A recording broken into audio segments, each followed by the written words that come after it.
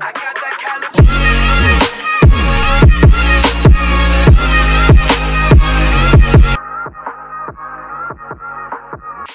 Hey guys, today I'm starting with the D.I.Y series on my channel and I'm going to be making a zine.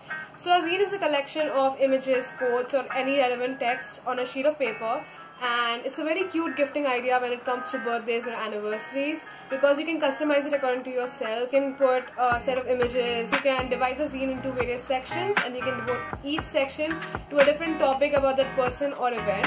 You can also use a zine as a vision book, which is what I'm making today. So I'm going to be compiling a few images and quotes that inspire me and things that I aspire to do in life.